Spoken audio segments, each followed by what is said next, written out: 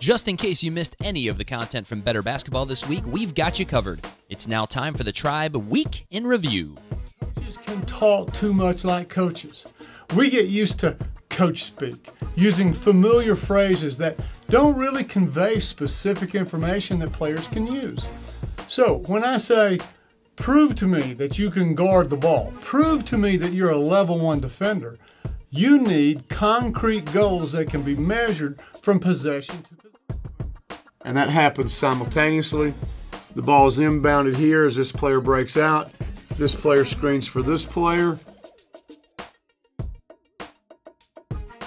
There it goes. But everybody does that. You know, the 5-player or 3-player weave towards the half line, and then you throw it into the post and let them go one-on-one. If the post is fronted, you lob it up.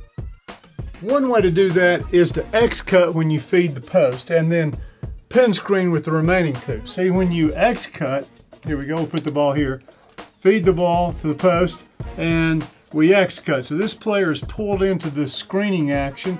They've got to figure out how to navigate this. This player is a threat to score on the ESP does not stand for extrasensory perception when you're talking about basketball.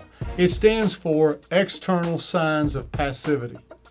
Ask a police officer and you'll find that when a person has their palms up, it's a sign that they're not a threat. It's an external sign of passivity. If their palms